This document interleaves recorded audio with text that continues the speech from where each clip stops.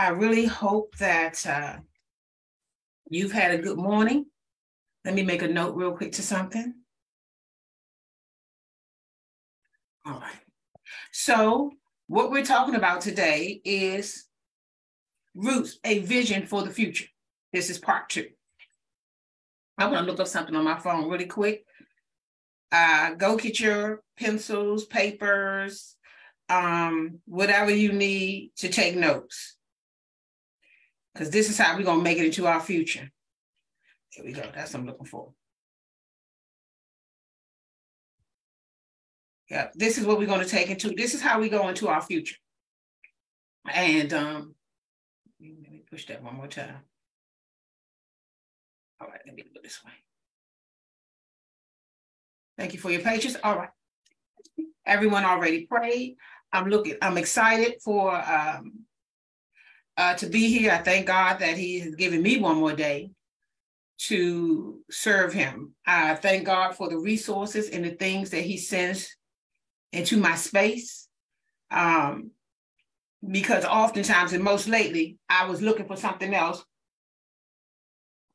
for one thing, and ran into something else. And that something else was the very thing that I needed. So I really do feel that in so many ways, God is sending me the answers that I need right now. And for anybody who hasn't experienced that yet, I pray that you stay within this walk with Christ so that you can experience God in this kind of way, because it is this kind of faith that helps you when it comes to hanging with that vision of believing that there is a vision for the future. For myself and different people who have gone through things lately, some of us caregivers, you can lose sight of some things because your plate, our plates are full. So I thank God for His word, His seed, the roots that I've had opportunity to have in Christ, so that during this time of my life, I'm not trying to jump ship. And believe me, there are constant conversations to say, Jill, this is too much. This is too much. You start thinking outside this box. And then I take a pause and I sit with God and I say this. All I know to do today, Father, is this right here. Help me to be present, not run down the road, not be in the past, but be present. And that's important for so many of you to hear, because some of us don't realize how the future, looking into tomorrow, going beyond what we could really control, how that actually controls what we do and say. Because somewhere along the line, we're trying to prevent and block ourselves from a tomorrow that we really don't know is going to turn out the way that we see it. So I thank God for all of the things that He's put in our place so that we can know how to follow Him and how to keep in step with the Spirit. So this is part 2, roots of vision for the future. What's the thought that I want to start this with? And that is the importance of roots. If the root is holy, the fruit will be holy. If the root is bad, the fruit will be bad. And we're in the business in terms of our spiritual walk, understanding that we are spiritual beings, of producing fruit. Everybody's trying to be a producer. You're producing something. There is something coming from whatever is you're rooted in and grounded in. You are producing, we all are producing some kind of fruit. When we are angry and we let that anger go way in front of us, we don't produce fruit for the kingdom at that moment. When we are afraid and we start doing the things that fear tell us to do, we don't produce the fruit of faith and the fruit of the Spirit. So it's just important for us to know, and that's what we're going to go through, what it is to have roots. One of the things that I want to say, of course, I said about Cole's Church of the Lord's Disciples. For anybody who came along with us when we were when the name was changed to Soul Factory, our roots is that we will be a community of the Lord's disciples. That's what it means to be the church of the Lord's disciples. And during that time, when we were laying that foundation, when we were building on a foundation, I'm going to say it that way, that was already laid by Christ, we sent out messages and lessons that would help us continue to be that community. If you go to the soulfactory.com, you go through the menu, get with those and see the dream keys, you'll understand those keys, they're keys. They're keys. You know, I used to say they're keys so that you don't throw away the dream. Now, I'm not talking about your dream of becoming a millionaire. That's between you and how hard you work. But I'm talking about those of us who want to, at some point in our life, we want to imitate God. And we want to be the body of Christ. And we want to become a son of God. And we want to be something, not just do something. For those of us, those root things about complete communication, dealing with offenses properly and in a timely manner. You know, 99% of what goes wrong that I experienced was that one dream key right there. Thorough, complete communication. It was that one thing. If you, and honesty, which is truth, if you would just do those two things, a lot of the other stuff falls in line with those two things. But that thorough, complete communication in a timely, and dealing with offenses biblically and in a timely manner. If we would just communicate and not take matters in our own hands, not assume, right? If we would be honest about the fact that we were offended about something and then handle it God's way. What was that? Go straight to the person, ask a question, go straight to the person, speak to the person, say something, go get clarity. But what's the bottom line? I've seen it over and over and over again. Folks are afraid to confront somebody because some of us still see confronting folks from something that's combative. But you do that for clarity. You do that because you don't assume that what you know is exactly what you know is exactly someone else's intent or what the person was thinking. But as long as we're afraid of that, and this is why I ask God every day, how long? How long? Because I don't want to be one out there boxing. Because believe me, I do it because I fear God. I confront because I fear God. I say what I say because I fear God. Ask me if I would rather sit down and let everything go past me. Yes, I would. Yeah, Jill would. The child of God cannot. Cannot. You cannot let a molester come into the kingdom and do what he or she wants to do. You would never do that in your own household. That's why the word of God says, listen, don't even appoint an elder who can't control their own household. Don't even put people, a teacher, don't even put people in place who is not using these tools in their own life. Sometimes we think God called empty people. God called fishing men to fish for men, right? To be fishers of men. Because having a little something in you already really does help. But I'm hoping that anybody listening to these messages are ready and understand that the goal is that we would be the Lord's disciples. Paul said it this way in one of these scriptures. I can't tell you which one it is right now.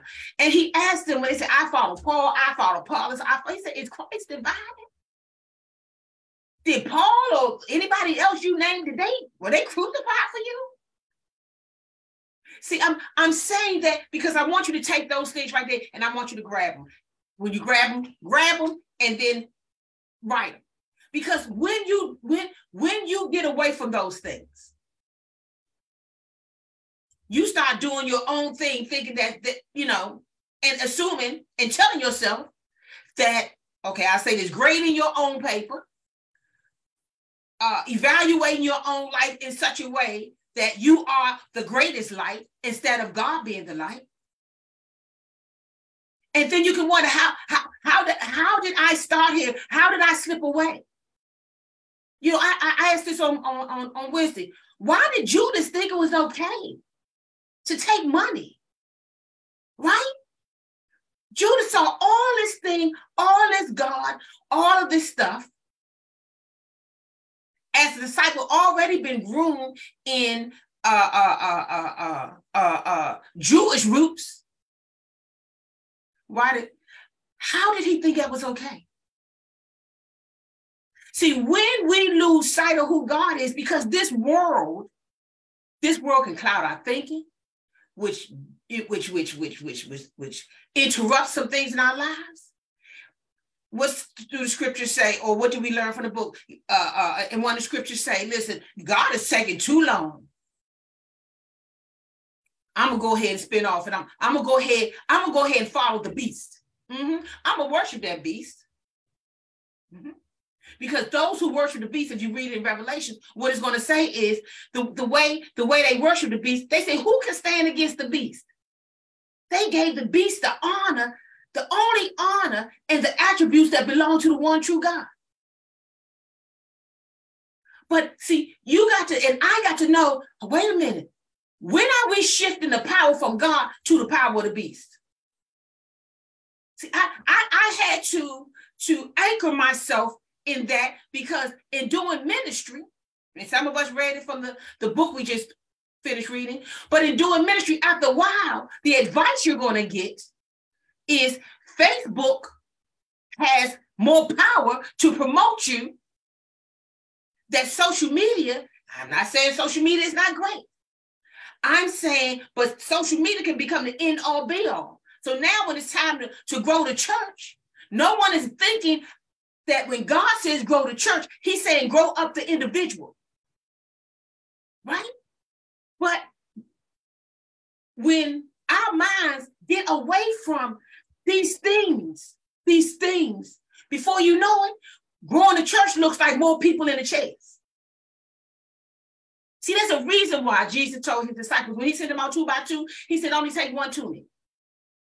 And when you get out there, you're going to have to let me provide, because the minute money and paychecks get in the way, get come into the space, then the dependency is on the paycheck and not on God.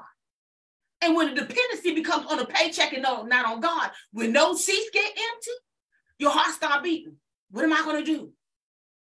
Because butts in the seat mean money and tithes. Oh, this is a scary place to be. Oh, it's scary to the flesh. It is. It is. And when all of this is happening at the same time, sometimes you innocently get into that space. It's so innocent. This is why, as Felicia said, we have to get delivered over and over again. This is why our faith must be tested so that we can continue to increase and produce. This is why God has to prune us, because sometimes this world that looks like the majority, this ain't the narrow road. That wide road has a whole lot of instructions and examples and wisdom and all kinds of things. And while God is allowing us, all of us, whether it be with our children, with our jobs, in our sacred life, in when we, public life, I should say, or personal life, God knows when he has to send something in our space to teach us not to live by bread alone. See, my prayer is that right while you're in the middle of talking, that's what I was doing, that the Holy Spirit can speak to you. This is what you're going to say to them, Jill. Now, those are your words. Here are my words. Give them this. I need to teach you how not to live by bread alone. So all that other stuff, that's me talking from my human part. See, this is what God will do Because God's word will penetrate. It's got to teach you how to live, not live by bread alone. By earthly substance, earthly nutrition. He has to teach us how to do that. And what did he say to them? He said, so I sent you into the wilderness in a place where I can reveal myself to you. I've got to teach you how to see in the dark. I've got to teach you how to see the non-tangible. I've got to teach you how to not read by faith, but walk by faith. The substance of things hoped for and the evidence of things that are not seen. That's my world.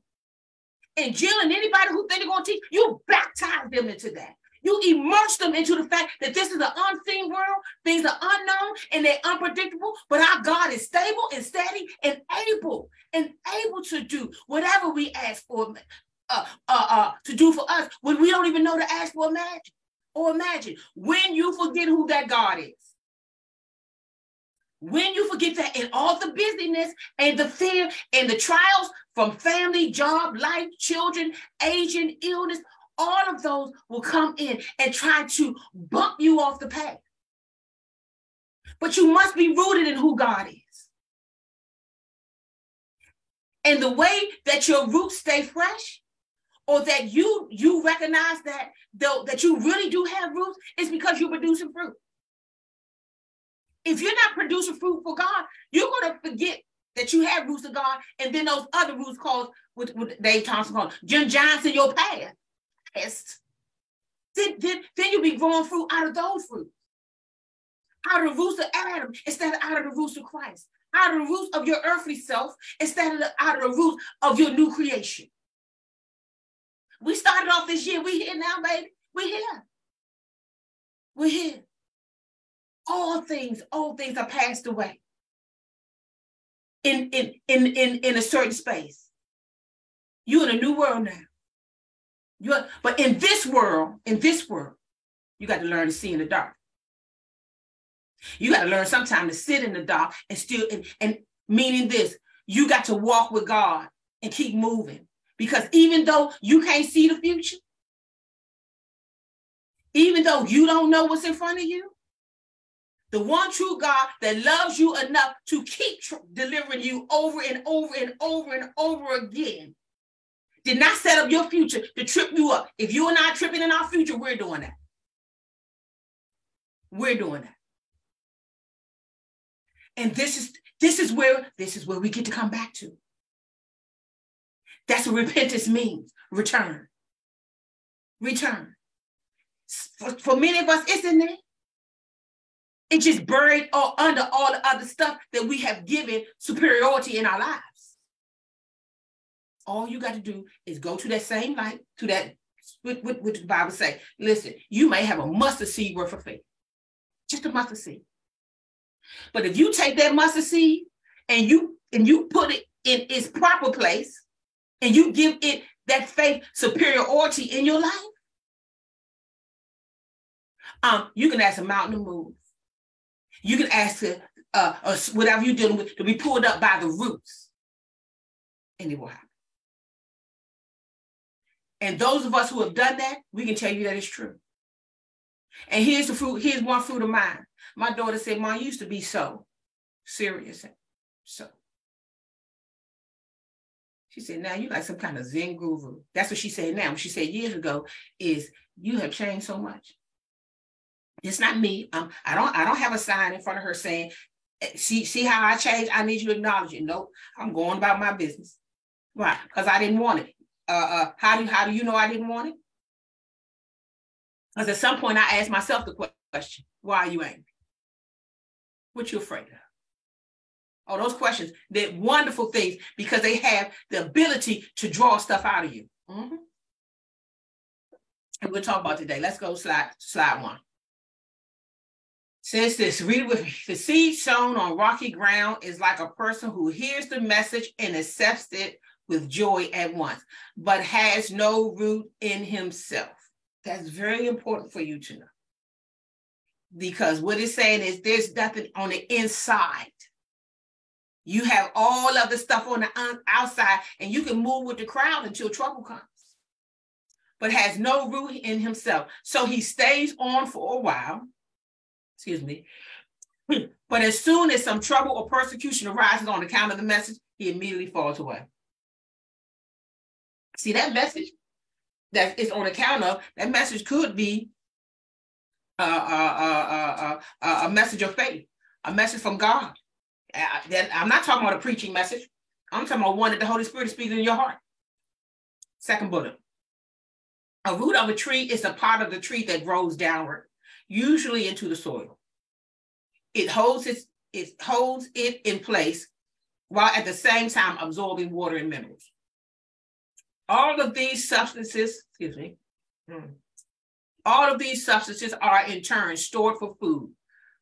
Now, here's my question. The question is, what do you have stored in the root of your tree? It says, listen, a root is the part of the tree. It sustains the tree. The root also produces the tree. Listen, when the root sustains the tree produces the fruit. So here's the question. A question. What do you have stored in the root of your tree? What's down there? That's the question. Let's take that down. So last night,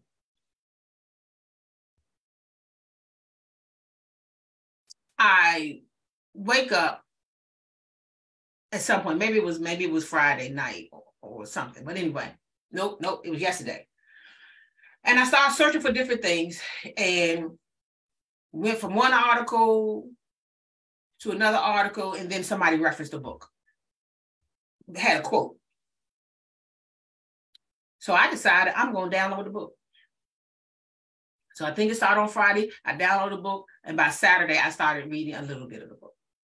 So I'm going to tell you the name of this book, because I think there's no coincidence that this book is in our space. Read it, don't read it. Choose who you're going to serve today. Are you a disciple of Christ? What do you believe? What are you reading up on? What are you feeding on the inside? Christ said, feed on me. What are you feeding? What are you doing? All of those are questions. And they're questions for you because that's where your breakthrough is going to come through. So here's the name of the book is this. Questions are the answers. A breakthrough approach to your more vexing problems at work and in life. That's the name of the book. So I'm going to read a couple of quotes from the book.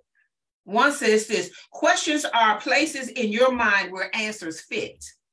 Now, let me tell you why it's important to me to say this to you, or to feel that this God just sent this into my space. Because I'm telling you, I was searching for things that have to do with HR managers, not this.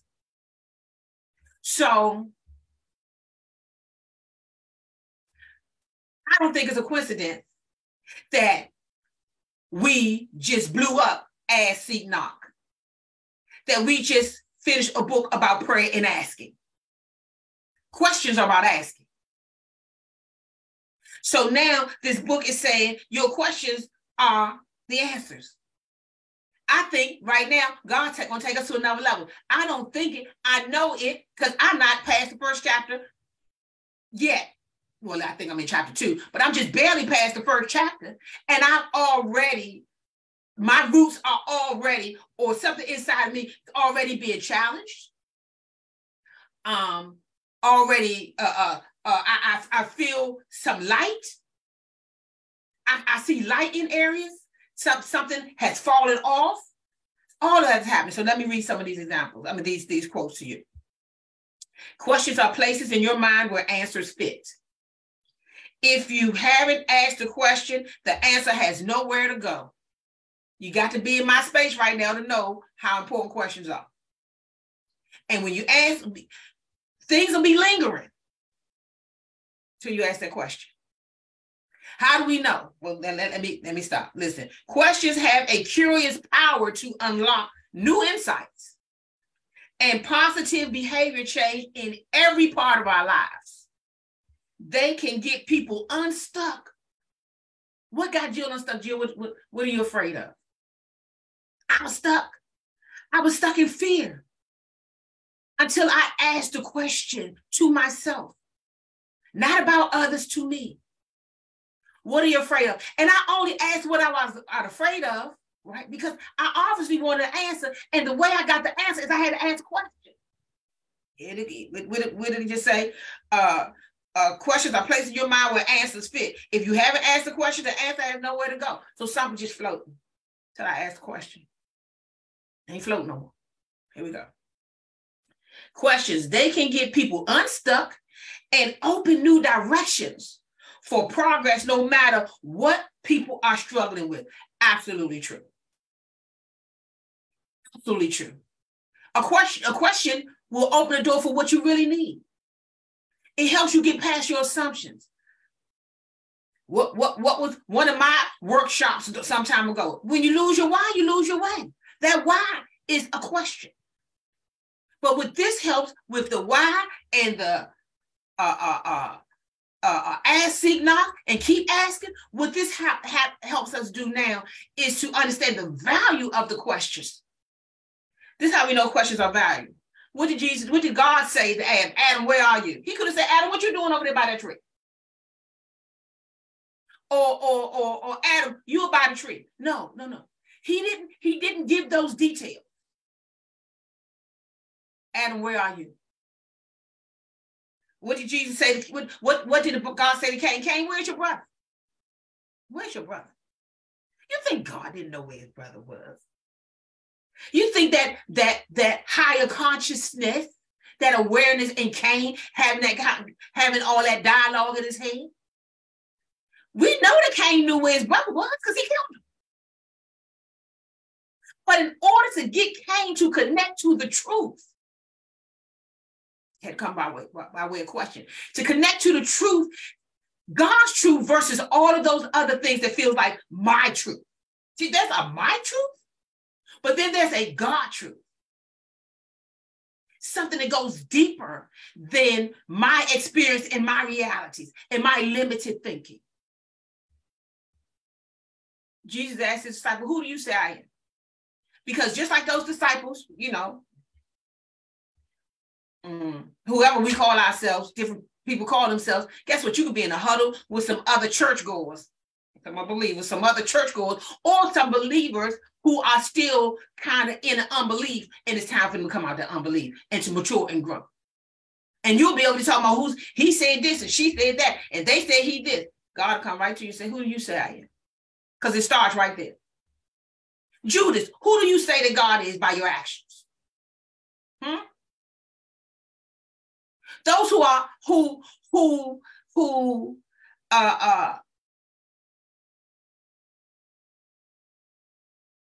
treat their wives a certain way, treat their husbands a certain way, screaming at your kids.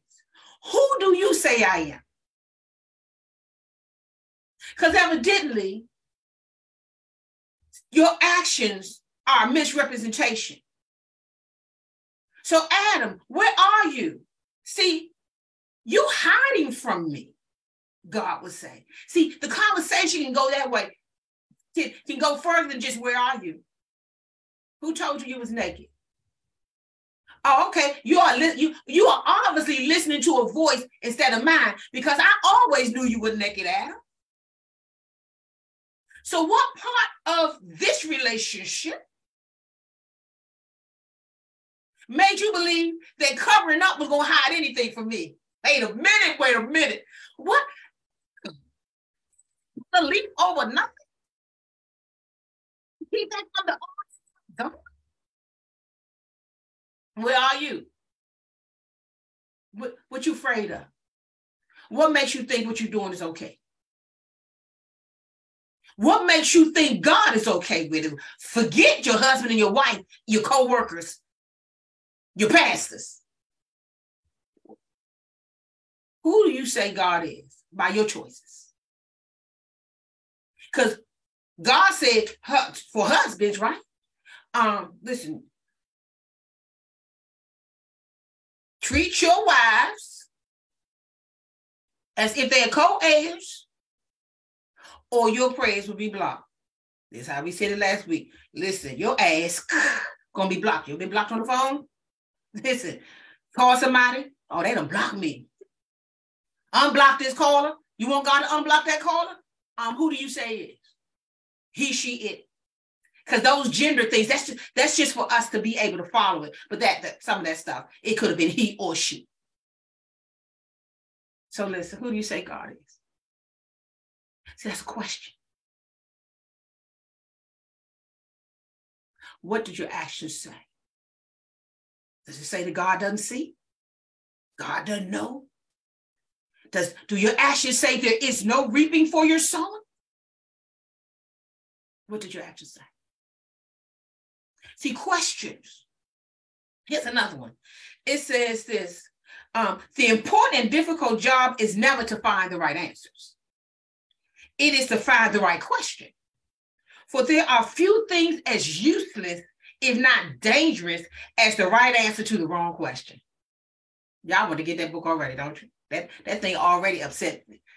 I was already upset in a good way. My flesh upset, turned upside down, put in its proper place, make sure God is on the throne. In some cases for me, because I teach the way I actually get the reveal or the download, is I ask God a question. So why should I say that to them? Not God, why should I say that to them? Because you're not the higher authority. But help me to see why this is important to somebody other than just me. It's a question. God help me to see that. Then I sit in this chair and I rock and I wait. Because after I ask, now I got to see. What does that mean? After I ask, I have to keep my eye. I don't dig for the answer. Because I'm going to give I'm going to give answers from my limited space that I can cover. So then I say to myself, Jill, when the answers come, or when something comes, some reveal, or when I'm looking, see, I'm helping you see something. I'm helping you see how to navigate in this world. When I see something, God, right now, what I'm doing, what I'm saying, do I have the things of God in mind or the things of man? And I ask that question too, Jill, do you have the things of God in mind, the things of man? Because sometimes when you have the things of man in mind, sometimes you won't say what you really need to say. And sometimes you have the things of man in mind, human, earthly man in mind, then you say things where you ought to be quiet. So there's a time for everything. So guess what? I got to see God in a moment. And I have to ask God, so help me to know. Because sometimes that voice of the flesh, it sounds like you. Help me to know. That is a possible thing, but it's not instantaneous. That's why jumping in and out of this kind of truth doesn't serve you well. Because you don't get familiar with the voice of God when you listen to God 2 days a week and you listen to everything else for the hard. Okay, 2 days a week, let me put up 4 fingers. 2 days a week, we listen to God. 2 days a week for 2 hours or less. And the rest of the week, 5 days a week, we straight some office digging in something else. And then even on the 2 days, which right now for us is Wednesdays and Sundays, God don't get but a small portion of that day. And then we wake up and we want to go out there and fight a giant in the name of the Lord. See, sometimes, like I said, you out there fighting giants, and in your mind you're winning, but you ain't doing it by faith. See, to do it by faith, you got to keep eating this stuff. You got to keep trying to walk this stuff out. Listen, you are not going to arrive. This is a life, people who lose weight, this is a lifestyle change. Yeah. Lifestyle change. Bodybuilding is a lifestyle, a matter of lifestyle commitment and change. And you got to consult God in everything. Because one day you're going to grow up and find out that the voice of your flesh sounds a lot like God. And sometimes it's sweet, called the angel of light. Sometimes it's sweet.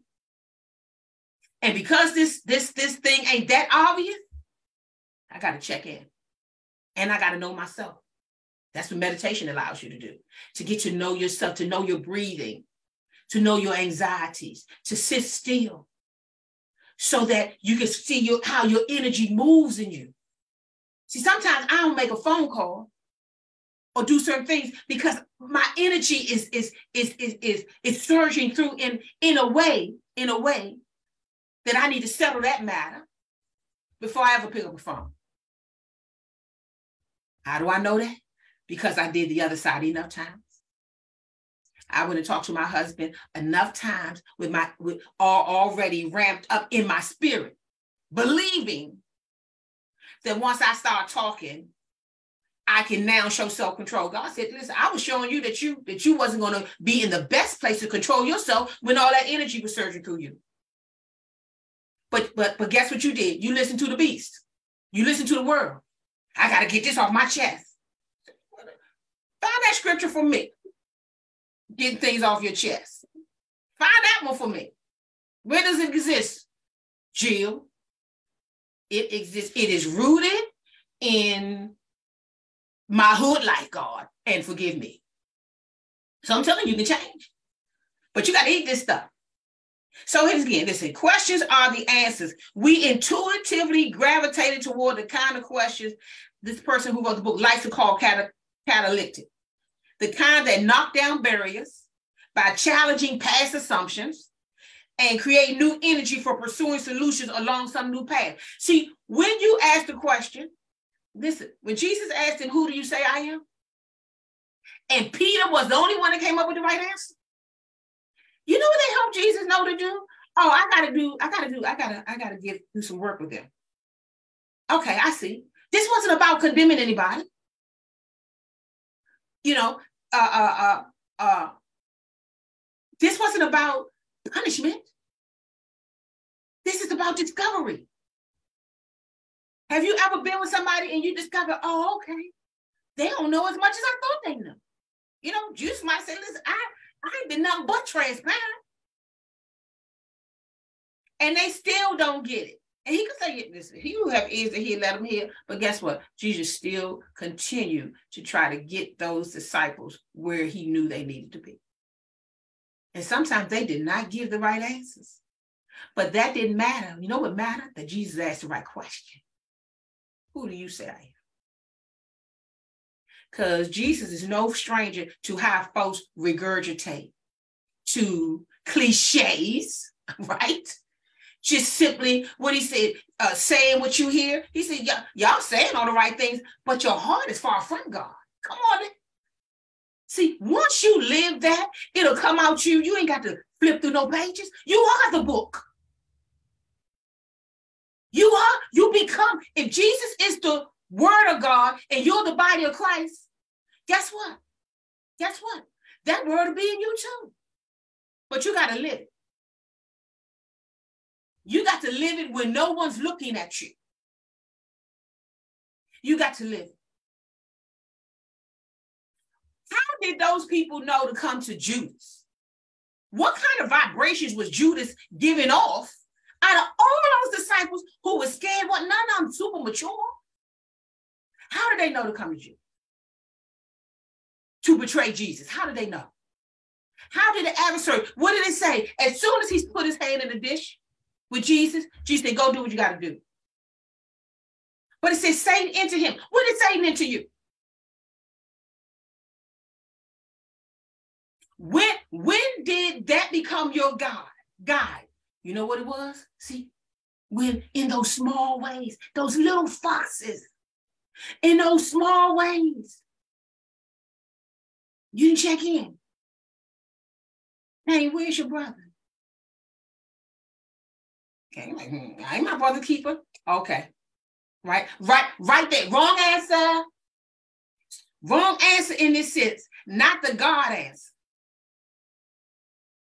See, God understood, Cain, if you are functioning and moving in me, love,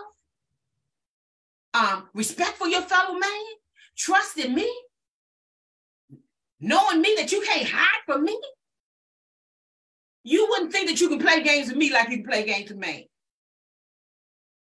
See, you can fool man, you can fool God. And when we get to the point that at the end of the day, our goal is pleasing God, whether we can fool man or not, but our goal is pleasing God, we're going to make some different decisions. And we're going to be so powerful.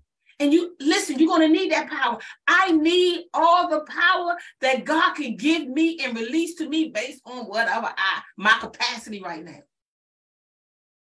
because I live with my husband who is in the space, and it ain't changed right now. And I got to see that desire. I got to get past the fact that I want it to be different and still show up. And still not let what feels like, ain't no disappointing in God. At this point, it's just life. But feels like something other than I want. When something happens other than you want, I'm telling you, you become a great candidate for that adversary to start speaking and prancing. How do we know? Jesus on the mountain, in the wilderness, fasting, hungry. Here he comes. Here comes the offer. Choose me over God. Here comes the offer. Turn this rock into bread. Here comes the offer. Use your gift to get you out of a situation instead of waiting on God. Instead of trusting the one true God. Go and work some, do some sneaky stuff. Justify your responses.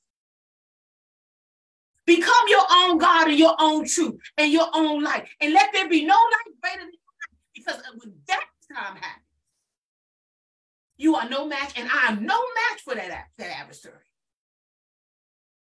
We are only a match for that adversary because we are united with Christ. And when we do things, Eric Chase sung the song, he will never leave you or forsake you, but you can leave. When did you leave? When did you leave? When did you leave? Why did you leave? See, sometimes what we do is we'll say, I need to get back to where I was. No. First, you ask yourself this question. When did you leave? When did you turn left when you should have turned right, or turn right when you should have turned left? When? And I'm not telling you to go back in your past and dig. I'm telling you that because something has gotten in the root, some poison, something unhappy. And if you keep letting it grow, you will see in your own life that it's no longer producing the kind of fruit that you desire to produce in God when you said I do as the bride of Christ. When did your I do turn to I don't? When did that happen? Did you have a man and he left you for somebody else? Did you have a woman who left you for somebody else? This is when this stuff happened. Did your children not do what you wanted them to do and you decided that this don't work? Because somewhere along the line, you had plans for God's rule in your life instead of God having his plans for you. Oh, I know all this, meaning this. I know this is possible. I've said no to some things. I've said yes to some things and had to get up and repent. So I know it's real. I know the need for mercy from God is real, and I know the need for grace from God is real. I know God's favor is real, and I know God's forgiveness is real because I need them all. I needed them all, and I had to ask for them all. So here's the thing with question. It says this. So the question I asked, as I said, what did God say to Adam? Where are you? You think he needed an answer? Adam needed the answer. But that answer came from a question. Cain, where's your brother? Now, why do you ask Cain? Why does Cain have to ask that question? Ain't nobody asked Cain where was his brother before Cain killed him. No. Because this thing, what it says is, I like this, it says, the right questions unlock new solutions to an issue that you had been wrestling with. New solution to an issue you already been wrestling with. See, Cain was wrestling with an issue. He didn't just kill his brother because he was walking with God one day and flipped out. No, it was little by little. He didn't check in and he didn't lay that thing at God's feet. And before you know it, instead of bettering himself, he saw that his brother stayed in reverence with God and brought a better offering, got a better response. And now Cain gonna take matters in his own hands. First of all, this is what people do oftentimes. This is gonna be true. you're going to go try to kill a human being. Mm-hmm. You're going to try to murder a human being because someone inside of you needs to be dealt with. Why do we think people out here killing people like that? You think that anybody is so mad at somebody that they haven't known for 2 or 3 years or never met that they're just going to kill them? No. Someone inside. Some on the inside did not get dealt with properly, and all of us want to do something with that energy. And if we don't let God transform that energy through drawing the truth out of us by questioning, who do you say I am? And then you say, oh, you are the Son of God. Then why do you call me that and don't do what I say do? By this time, I'm out. What's this, a trick question? No. Ain't no tricks to it. The trick is in you. You the trickster. And God wants to save you from being a trickster. Because when you become this trickster, you start tricking other people, especially people weaker than you. That's why sex trafficking can be so prominent. But God said, not so for my children. Where are you? Where's your brother? Okay. See, God didn't say, what did you do? He started with, where's your brother? Give you an opportunity to see if you're going to pull out of your 2 containers. One has the lie and escape and the fear and the hiding, and the other one has the light in it. And I said, which bowl is this person going to draw from? Are they going to pull from the bowl of justification or no? Slide 2.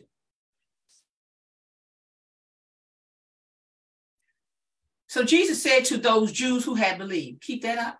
Now, what I want you to see in this is that Jesus is talking to a whole bunch of people. And he's sharing, he said, I'm telling you, everything I'm telling you all is what the Father has told me. Whatever the Father taught me is this what I'm telling you. And then there were people in the room who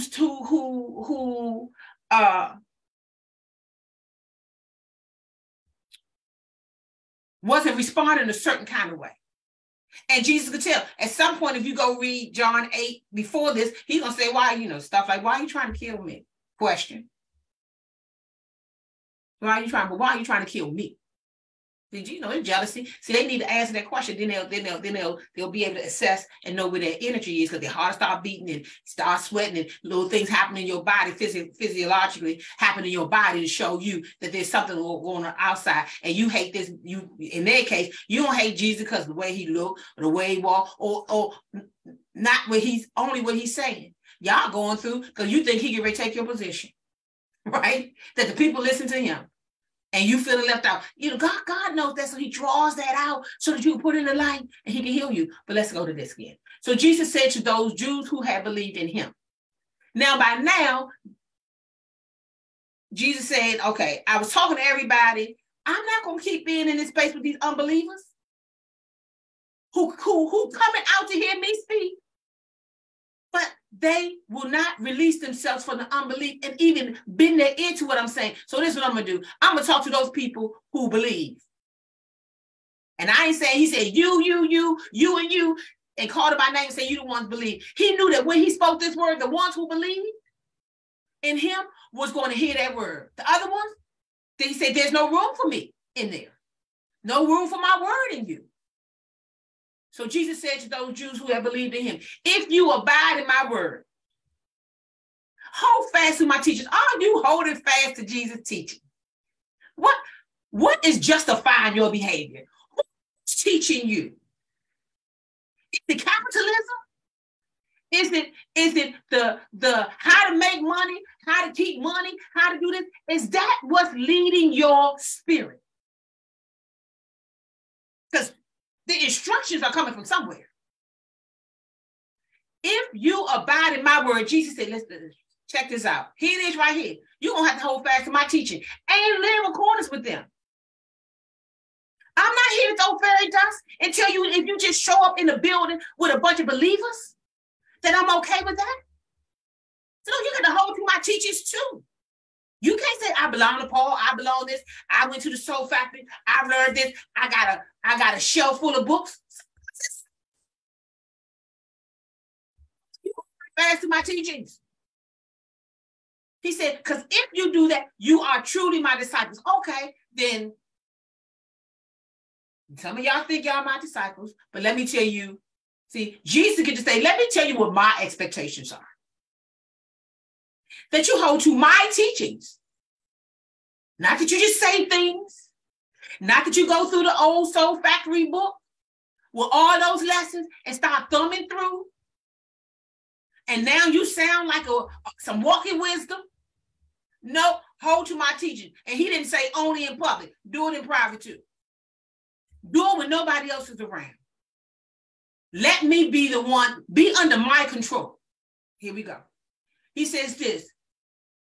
If you abide in my word, you are truly my disciples, and you will know the truth, and the truth will set you free.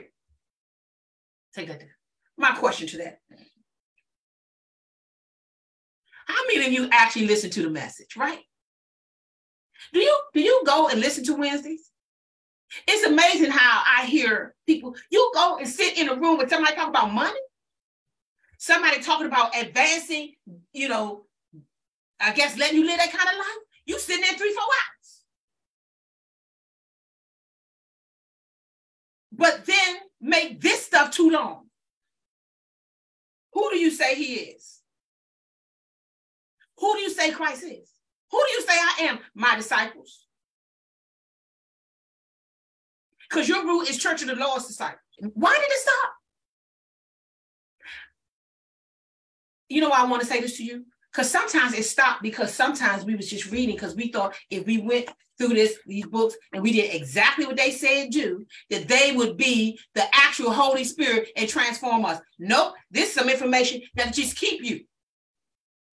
Paul, plant, somebody else water, only God can make things grow. None of these things make you grow. What they do is they keep you from falling off course. That's what they do. How are they gonna make you grow? Jesus said, are you holding to my teachings? My point is this. It'll help you grow in increase in knowledge.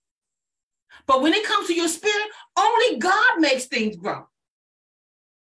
Write that down and make sure you never forget that. Because some of us out here trying to force an increase. You're trying to force an increase.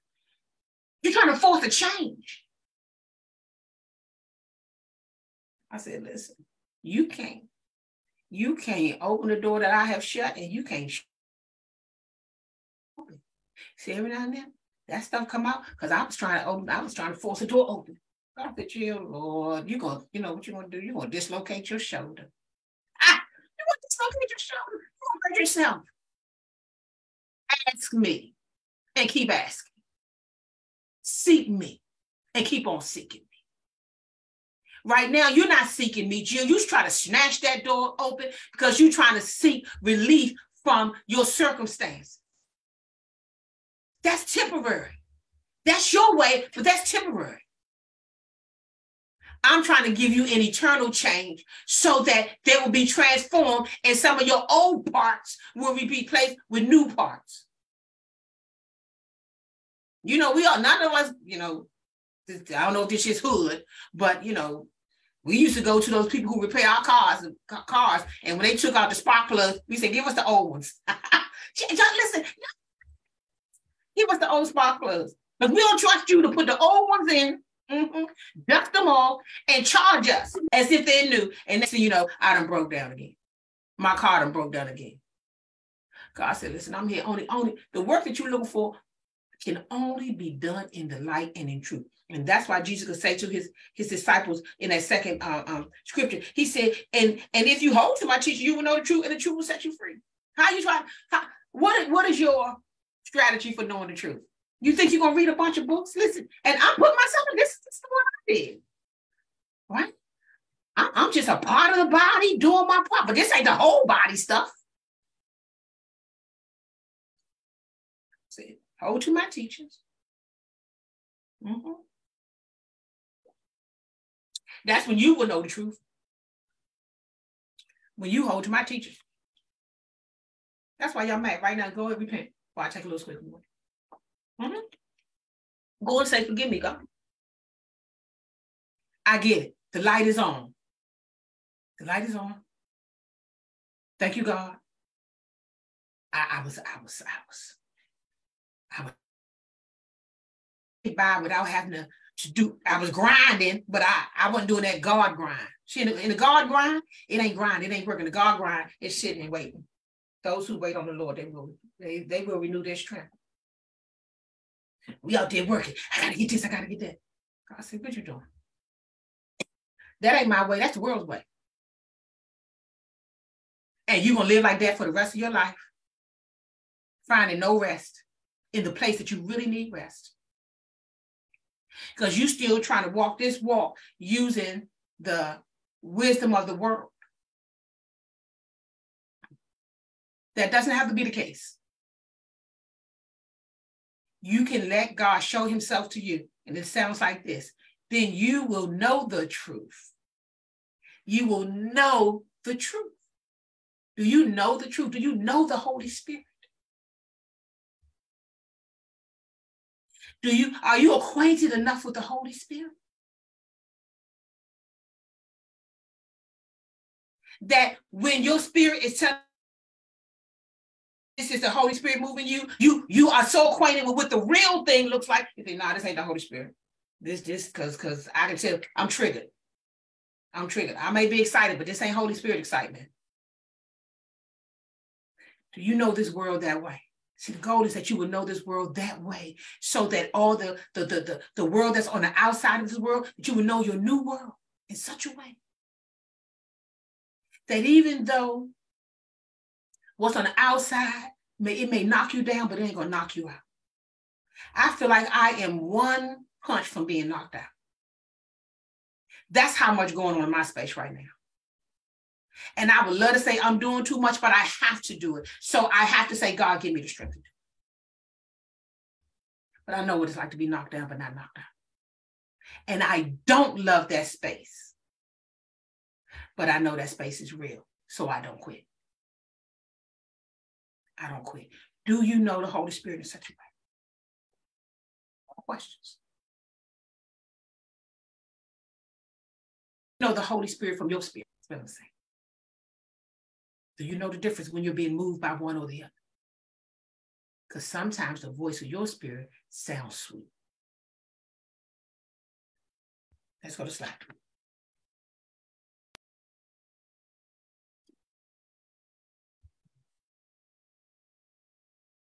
Oops, I got my pages all mixed up. Okay, here we go. He said to them, therefore, every teacher and interpreter of sacred writings who has been instructed about and trained for the kingdom of God. God knows the desires of my heart. He sure does. I don't know why that always means he's gonna give you a treat. He's gonna come in and refine you, because the desires of your heart are not the desires that's gonna lead you to the place where he really wants you to go. God knows the plans he has for me. He sure does, and they're his plans for you.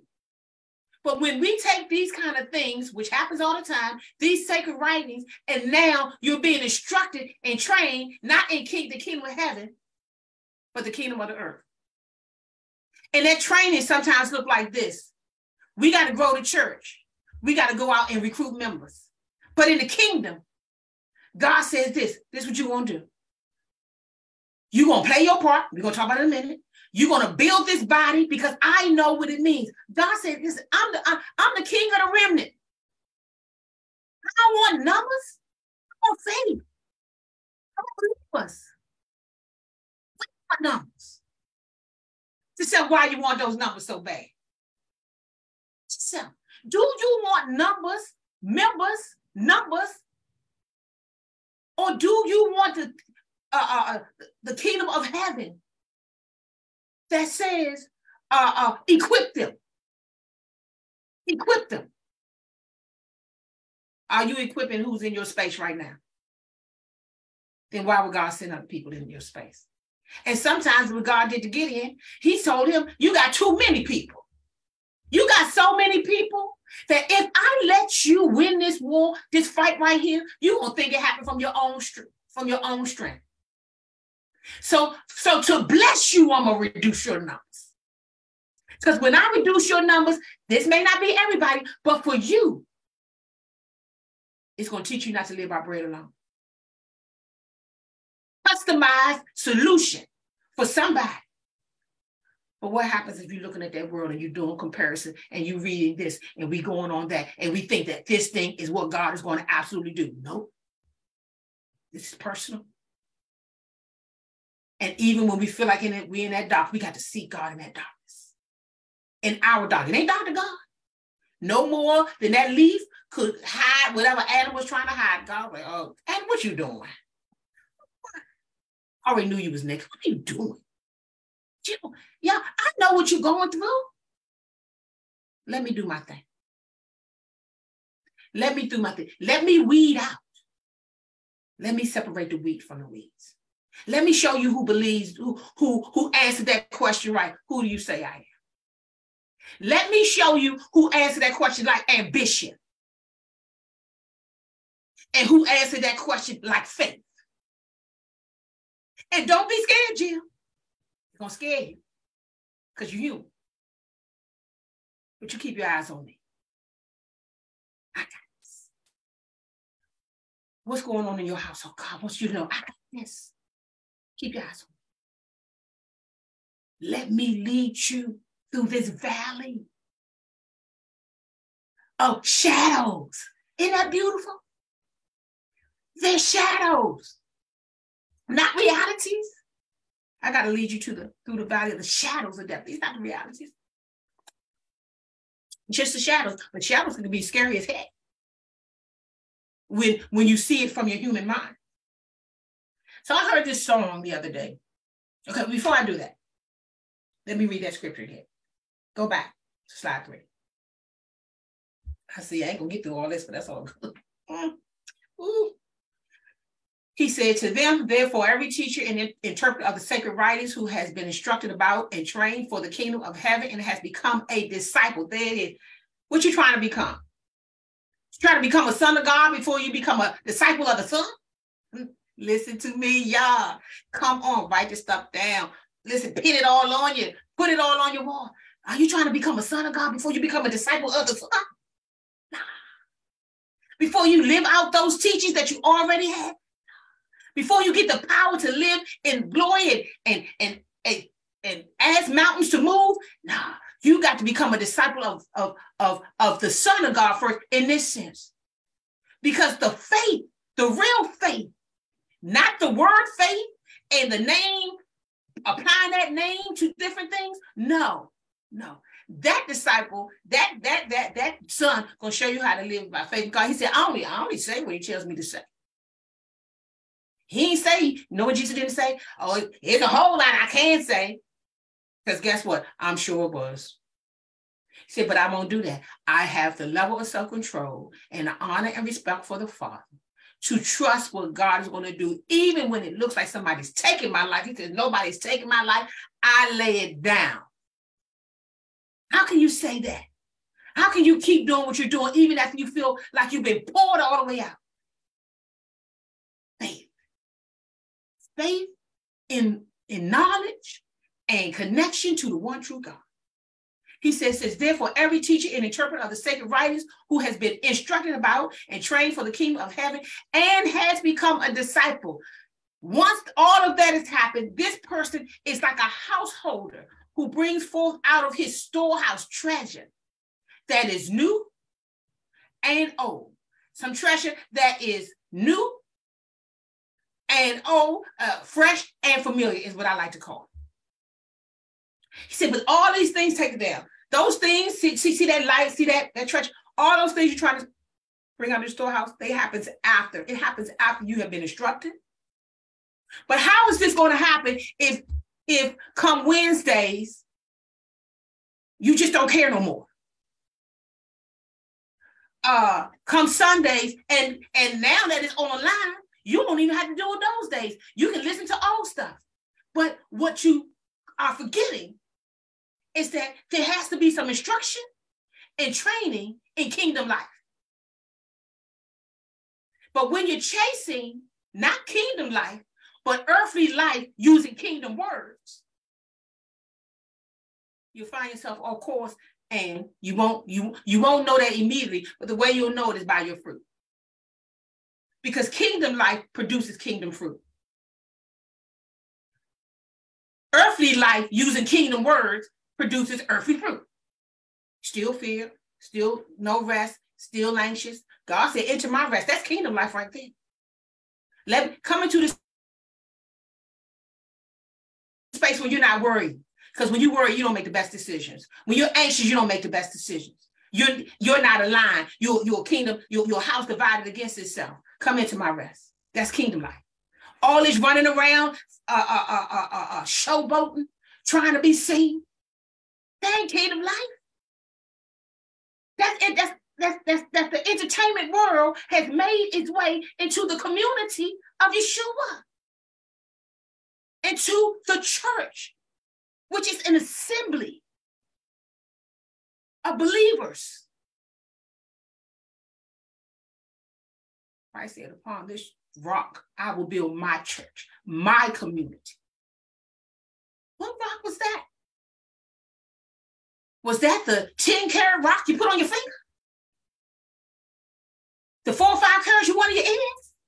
What carat was that? What rock was that? That's a question. Listen.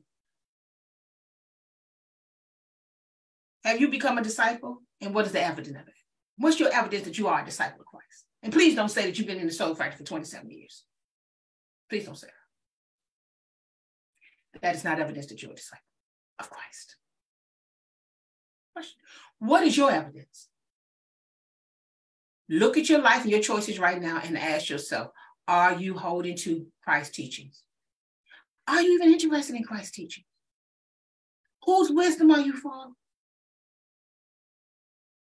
Because Christ's disciples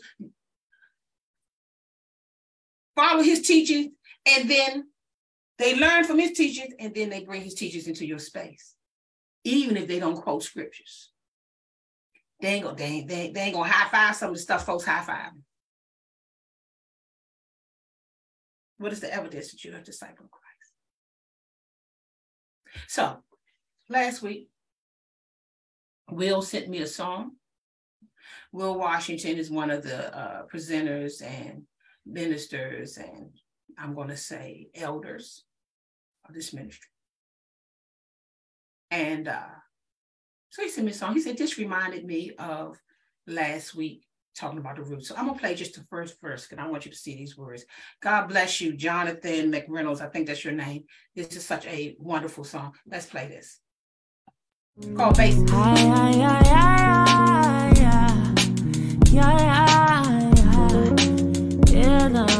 Welcome to the camp. I've seen miracles and good shouts, and people leave with no doubts. Man, they different when they step out. Yeah, I've seen legs healed and arms stretched, men's hearts refreshed, lost girls leave kept. And after years witnessing all that, who would think I could lose contact with you? So what do you do when it gets like that? You strip it down and rebuild it back with truth. So I can't believe that I'm back to the basics. Climbing out of the trees, getting back to the root. I can't believe that I'm back to the basics. Jumping down from the clouds, getting grounded in you.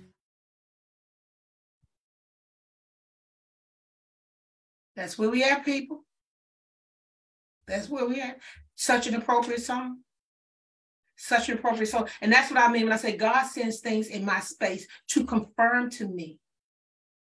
Do you know what I'm speaking? It's me. It's not you just reading stuff and being excited about something. It's me. And it's important that God gives that, sends that my way, because if not, then when I'm being asked to do the hard thing, I'm going to want to not do it. God said, no, that's me. Do the hard thing. See, we like, do the right thing. No, do the hard thing. It's easy to do the right thing. Problem is we don't do the hard thing. Let's go to slide 4. This is how we do it. After he talks about, it's talking about Jesus giving the gifts of pastors, teachers, apostles, and those particular gifts. It talks about that, and then and he gave those gifts to equip the body. And then that's 4:11 through something else, and then it starts here at 4:14. Read it with me. We will then no longer be infants tossed about by the waves and blown along by every wind of teaching. That's all I just said. You know, what wind of teaching? Who's you following? Your disciple? Is it Christ teaching? What teachings? We will then no longer be infants tossed about by the waves and blown along by every wind of teaching at the mercy of people clever in devising ways to deceive. You better know that's real. People are devising ways to keep you from seeing clearly. See, deception is not that there's no truth. It's just that it's truth, half-truths. Pieces are conveniently left out. Enough bait to get you in, but not enough to sustain you in the truth of God. Here we go. Verse 15. Instead, listen to that. Instead of something else, move to this place. Instead, speaking the truth in love. This is the hard truth. We will in every respect grow up. What's going to grow us up? We got to speak the truth in love. Can't be one person doing all the heavy lifting while all the scared people sit back and don't open their darn mouths. Instead, speaking the truth in love, we will in every respect grow up into him who is the head, the Messiah, under his control. The whole body is being fitted and held together by the support of every joint, with each part working to fulfill its function. This is how the body grows and builds itself up in love. So how does the body grow? Everybody got to do their part. And you got to speak the truth in love. Didn't say you got to speak the truth in judgment. Not in judgment, but in love. You know how you speak the truth in love? Oftentimes you ask a question. You ask a question. Who told you to do that? That's a question too. Where did this come from? Adam, where are you? Cain, where's your brother? This is how the body grows and builds itself in love. Why am I telling you this? Because everybody who wants to be a part of this, don't take that down, this growth, this thing that God is doing, I'm hoping that we can, by faith in God, we can shift ourselves away from all the things we've seen for years that looks like it's successful in man, but this is what God is saying through the Apostle Paul. Second bullet says this: there are ways to grow a business and there are ways to grow a church. And it's it's scary. Because with business, you have outcomes. You can predict something. Do this, do this, do this, do this. It's a formula. This right here ain't no formula. So God got to teach us how to be in this space. Because if not, it gets scary. Last but not least, let's go to slide 6. Here we go. Remember, what did we just say about being grounded in you? Ephesians 3, don't turn to it. Will tell you that we need to be deeply rooted and securely grounded in love. We got to get grounded. What does grounded mean? We got to go back to some roots. Other things that come in and distracted us. Let's get back to some roots. The roots of love. The roots, God's plan for our lives. God's plan for creating a community. Here we go. Everybody need to know this. Here we go. You ready? Nope. Go to slide 6. I don't want to read that one. Thank you, though. This is Hebrews 4, 12 to 13. Read it with me. For the word of God is living and active and full of power, making it operative, energizing, and effective.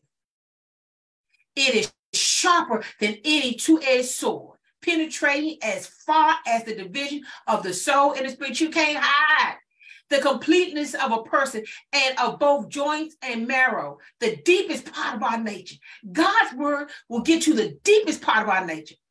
You know what? I just told you some of God's word. What did he say? Adam, where are you? That's God's word. That's what God said. Hey, where's your brother? God in the flesh, the Lord, Jesus. Who do you say I am? See, that's how that sword, that's how you get to the deepest parts of our nature. Here we go. What does it do? What does it do? Exposing and judging the very thoughts and intentions of the heart. You're going to want to run away from this standing there light.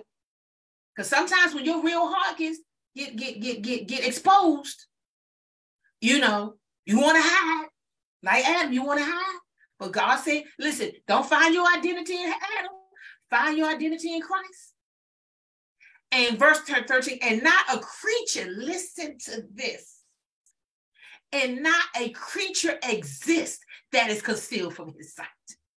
But all things are open and exposed and revealed to the eyes of him whom we have to give an account. So I end with a question. What makes you think God don't see what you do? What makes you think you don't have a given account in this life for the choices that you are making? What makes you, why do you believe that God doesn't see? See, when we put those things back in our roots again, that other adversary, that voice that scares the crap out of us. When we get back in that space, then some other voice is not going to ain't going to tell you, you don't know, nobody see. No, nobody sees. Right. But God is not a body. God is a spirit. The spirit does see though. And we got to give an account. Let's not forget that so that we can become these disciples that God was talking about. God bless you. I pray that this nourishes you to the root of who you are so that we can be producers of fruit for the kingdom. Hallelujah, hallelujah, hallelujah, amen. So the only appropriate way, I believe, to end a message such as this, there's so much that was covered here today. It's kind of like, today was kind of like Thanksgiving, where it's just too much food on the table for you to eat all at one time. And so you come back for seconds, thirds, fourths, and fifths, and then look for dessert. You're not going to be able to digest everything that was just taught today in this one sitting. And so first, I would encourage anybody that tunes into this message today, you must watch this at least one more time. At least one more time. That would be my instruction to you. You must watch this message at least one more time because you were served so much that you're not going to be able to digest it all in one sitting. I've got 3-4 pages right here. You're not going to be able to digest it in one sitting. God is trying to tell you something. God has just told you something. There were so many questions asked in this service. So many questions that I believe the only appropriate way to end a service like this is to ask at least one more question. And it was one of the last questions I wrote on my notes. How will you respond today? How will you respond to the many questions, to the questions that the Holy Spirit is asking you right now in your spirit, because something pricked you? See, as she kept teaching, I found myself stopping at other points and getting lost in the spirit and then having to catch up. That's why you can't get it in one sitting. Because I had to check in at one point and then catch up with what was happening. Because God was hitting with the other question. What are you asking? What questions are you asking? What questions aren't you asking? And what is being asked of you? And above all of that, how will you respond today? See, today you got a lot of questions. And the answers, as was spoken, are in the questions. Now, the reality now is I have to choose how I want to respond right now. I don't know who you are. I don't know where you are. I don't know. And I don't think it matters. The word of God said it plain and simple. And Jill, you just keep doing this. If I be lifted up. You want to know how he builds his sanctuary? You want to know how he builds his? If I be lifted up. You ain't got to worry about nothing else. Just keep lifting. If I be lifted up, I will draw. This is the Spirit of God. He will do the drawing. All men, women, hearts unto himself. Our responsibility is just to be the vessels that can be used to do the lifting. Not in your name, but in the name of who Christ is. How will you respond today, saints? How will you respond? What is God asking you to do? Again, my instruction to you, you must watch this again because God's not done with this particular portion of this word yet. And so I'm going to pray right here. First and foremost, I pray that the Holy Spirit of conviction rides you until you watch this message again. I pray that it rides you and rides you hard until you watch this message again. And then write down the question that the Spirit is leading you to know. And it's in those questions that you will begin to ask of yourself in the spirit realm that you'll start to get all the answers you need. The answers are right there. How will you respond today? See, today, she talked about being in the present moment. Today, right now, this is the only present moment you have. So what are you going to do with that? So first and foremost, wherever you are, I'm just going to pray this prayer unto you, Heavenly Father. Bow your heads, close your eyes. And here's as humbly as I can, God. Feeling your presence all around me through a screen, knowing that only a Holy Spirit, your spirit, can do such a thing. I pray that that same energy transfer into any and every person's house that heard Jill's voice and hear my voice right now. God, expose them to the questions and then expose them to the answers. First and foremost, God, somebody right now under the sound of my voice needs to repent. Means to let go what you've been doing, turn your back on it, walk away from it, and then throw the match on it and set it on fire so that you can never return to it again. There is a mindset right now, God, that I'm feeling in your presence that somebody needs to repent of. There is behaviors that somebody's operating in right now that does not represent you or what your call is on their life, God. Right now, God, I pray a prayer of repentance that somebody turns their back, walks away, throw the match behind you and set it on fire so that there is nothing to return to. And Father God, as that happens, I now pray, Father God, on behalf of the saints under the sound of my voice, I pray for an elevation in spiritual matters. I pray for an elevation in spiritual thinking. I pray for an elevation in spiritual knowledge, God. I pray for an elevation in spiritual movement, meaning they move according to your word and voice. I pray, Father God, that somebody just stop questioning you, God, and just start moving according to what you've already told them to do. And I pray right now, God. I pray right now, God, that you will open up the hearts of the ones that we have been planted to serve.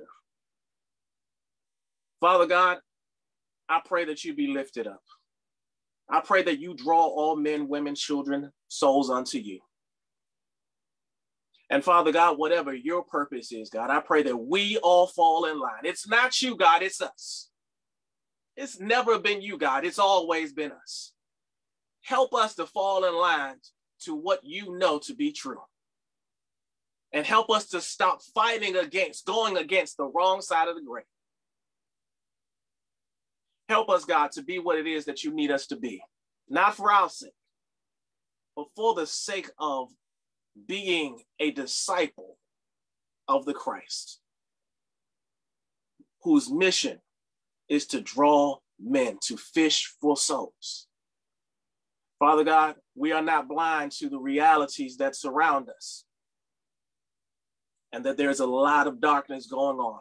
Help us to turn our lights up. And for those of us that have turned them off, help us to turn them back on.